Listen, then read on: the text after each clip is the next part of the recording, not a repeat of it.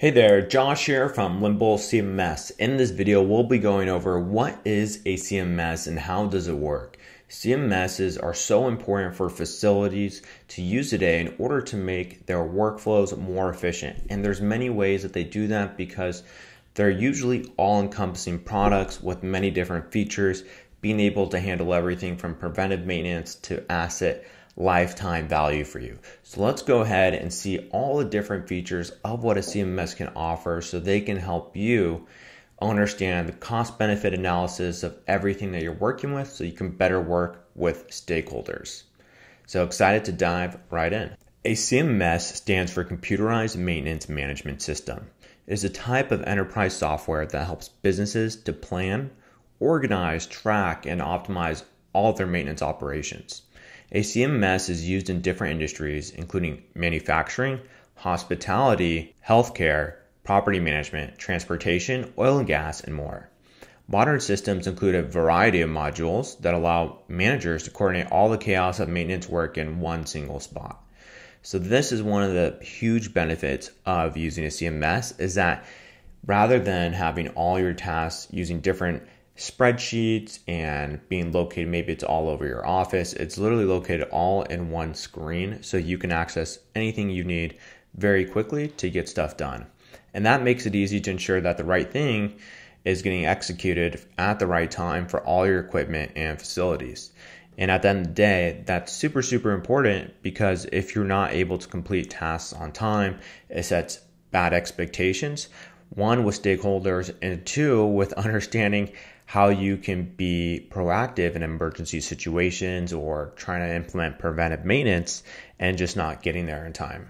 So core CMMS modules. We have the work order management. That's the main part of every CMMS.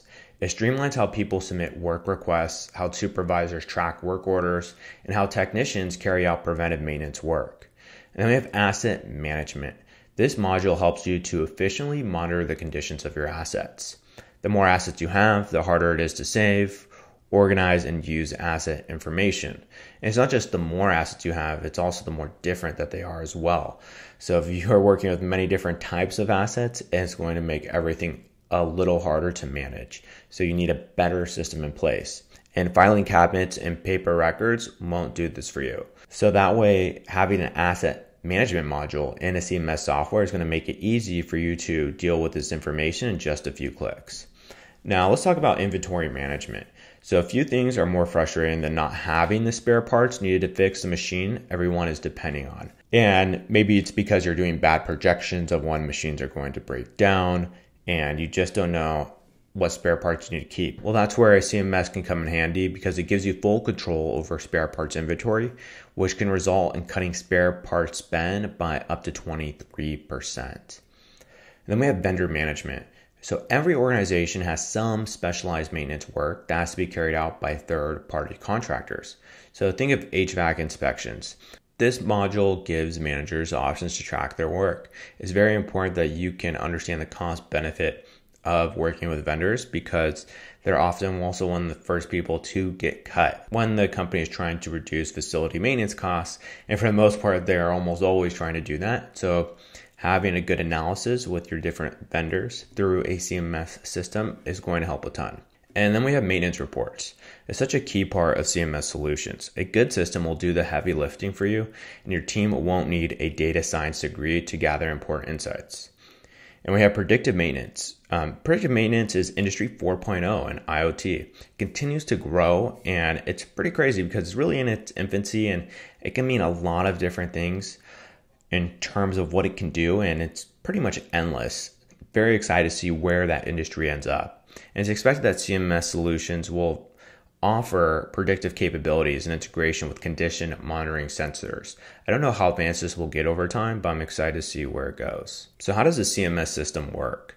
So CMMS systems are cloud-based solutions. As cloud-based solutions, they integrate all maintenance data and make it available for all team members to view from any desktop or smartphone. Any changes that are made in the database are updated in real time for everyone. So if a maintenance manager changes the priority of a certain work order, technicians assigned to that work order will see the change immediately. So and then we have instant notifications. When a technician closes a work order, the maintenance manager will instantly receive an email or push notification updating the status of the task. And desktop interface and mobile versions, like most apps, it has a robust interface with lots of features when logged in on your PC or your Mac. And not just having a robust interface with lots of features, but also being able to easily navigate that interface to get exactly what you need is super important, especially also on your mobile device. That way technicians can use it out in the field. And we have automated scheduling. So using calendars, maintenance managers can automate PM scheduling to be daily, weekly, monthly, yearly, or based on events or meter readings. And custom reports. The system uses business intelligence to organize data into custom reports, which gives maintenance managers the ability to break down the reports in thousands of different ways to find out the root cause of just about any problem. This level of automation gives everyone access to the most up-to-date information, reduces the chance for human error, improves response times, speeds up maintenance workflows, and enables managers to track and analyze an insane amount of data you wouldn't have access to otherwise. Here are some top benefits of using a CMS. Went over some benefits to an extent already, but this will help give you some better insight from an actual data point of view, which is always helpful when you're looking to talk to stakeholders if you want to convince them on using a CMS software, or you're just looking to have some data in your back pocket for when people bring up the topic. CMS software improves productivity in an organization, which ultimately causes increased wrench time and less overtime, resulting in your technicians being able to do more with their time. So on average, what a study found that Limble conducted is that it results in a 28% increase in productivity. This is absolutely huge. And then we also have deep insights into all aspects of maintenance work.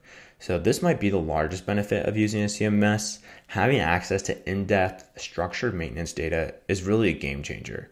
For example, instead of just seeing that the cost of your spare parts increased, you can check how and where they were used and by who with a couple of clicks. Now, decreased downtime, which is all these are super valuable, which is great. So if you're in maintenance, having a CMS is like a dream because you're able to handle all these different areas and really see significant improvements. So decreased downtime, which results in higher production, less waste, happy bosses, and more. There's typically a 32% reduction in downtime after implementing a CMS. And we have better spare parts forecasting, which we had talked about a little bit earlier. That leads to fewer emergency shipments and less excess inventory, which reduces your inventory costs. And we have close to a 16% increase in asset lifespan, which is just huge. Saves you a lot of money. And if we know one thing is that executives are always interested in lowering the cost of maintenance. So this is huge for them and will make them look better and hopefully get you promoted. And alongside those direct savings, there are some tangible benefits that come with a CMS, such as more engaged maintenance staff, happier users of the facility. Those are pretty hard to measure sometimes in terms of financial return, but they are important to keep in mind. If you're going to use a CMS, it's important to understand the ROI. That way you can help talk to stakeholders and whoever it is to convince them on using a CMS software, or if you're looking to switch CMS software, this will also help. A CMS provider should already be able to supply you with case studies, an ROI calculator, and a wealth of other information to help you convince whoever you need to that using a CMS makes sense. And if they don't, it's probably better you rethink your choice of a CMS vendor and you go with somebody more credible. If you want to work on your own ROI, you can use this formula listed here, but really you only need to be able to answer two questions. And that is, how much money can be saved after implementing a CMS? What is the total cost of implementing and running your chosen CMS software? Now, implementation is easier done than ever before, which is great. And just because the learning curve is almost non-existent, I think for most CMS software today, it shouldn't take anyone on your team more than 15 minutes to understand how to use it. With that said, there's always reasons that implementation might fail. So here are some of those reasons. And what's funny is that not that long ago, the CMS implementation fail rate was almost at 80%. So that's crazy. 4 out of 5 CMS implementations would fail. But that was a long time ago. And what we see today is that the new implementation fail rate is only 2%. So it went down from 80 to 2% because the software today is so much better. So if you've had a bad experience in the past, don't let it jade you because the industry has obviously changed significantly. And let's take a look at some of the main reasons that CMS implementation might fail. So one is that the software is too difficult to use. Now, this is what the world of CMS has changed to an easier to use software, which has solved this problem to a large extent. And that's what makes it really exciting, is that the number one problem that people had is already solved. And when we look at number two, the team is not willing to put the time in to get it going. So this is with everything. This is a problem that's still going to happen today. You got to get buy-in from your team in order to make this investment worth it. And we have maintenance managers don't plan appropriately. It happens sometimes where they're like, hey, let's do this. Maybe they went through the sales process and they were sold too early before they're even ready to implement, and the CMS is just sitting there. And maybe it's because they don't have an understanding of what problems their facility has, because they don't have it all the way down to specifications, enough data, and instead it's too high level for them to go ahead and implement a CMS. And they're not sure on all the equipment they own and also what maintenance tasks they need to be working on automating within preventive maintenance. And then we also have management isn't bought in. So everybody on the team, from technicians, engineers, to maintenance manager, is bought in, but now they need to convince the maintenance director, and that just doesn't happen. So it's hard to do that if some executives aren't bought in. Everybody has to be bought in with new software in order for it to work. The last one, which is the team isn't bought in. So hey, you're excited about it, but your team just doesn't care. That's hard to deal with, and it can be very difficult to get your team to buy in and make sure they do it. Oftentimes, it's just going to include developing training programs and making sure everybody attends. So how to get the most out of a CMS software? First, you want to experiment all features offered. And you may not use all the features, but it's important to know whether they can benefit you or not. So play around and see where you can get value from it. And one of the cool things about working with a software company that's growing is that you can request features and say, hey, like, this feature doesn't really help me, but if you added this, that would really help me. Can you do that? And sometimes they can give you a timeline on that. And then they'll get it done in the next 3 months, maybe 6 months. And they're working on making your job a little easier. So that's always great to have that type of relationship with your software company. And then you want to make sure that you correct mistakes early on.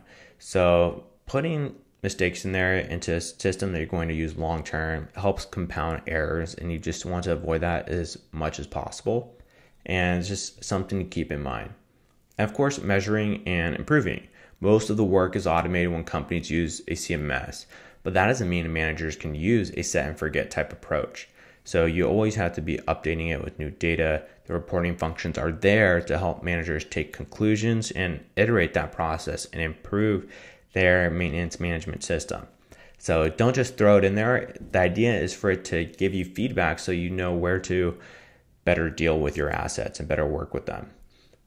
And we also have the CMS vendor customer success team. So this is something I referred to a little bit earlier, is that when you go and work with the CMS software, they're going to give you a customer success manager, which helps you use the software better. And it's very important that you use that resource in order to get the most out of all the features and modules, because that person is an expert in the software already.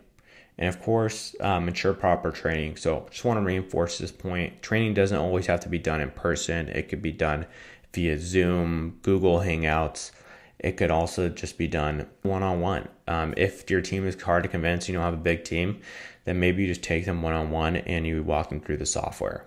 And that's how you do it. I hope that this video provided you a great explanation in what you're looking for in terms of understanding a CMS system, and ultimately if it's something that your organization can benefit from. And if you want to try out Limble CMS, you can start with a 30-day free trial, which makes your life a little bit easier when you're looking to test out the software and see if it's right for you. You can also request a demo so we can go ahead and walk you through the software as well.